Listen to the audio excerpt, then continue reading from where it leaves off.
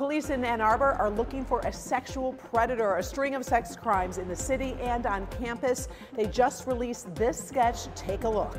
I continue to highlight Detroit's most dangerous buildings, the city with an emergency demo of a huge building here on the riverfront. Neighbors are happy.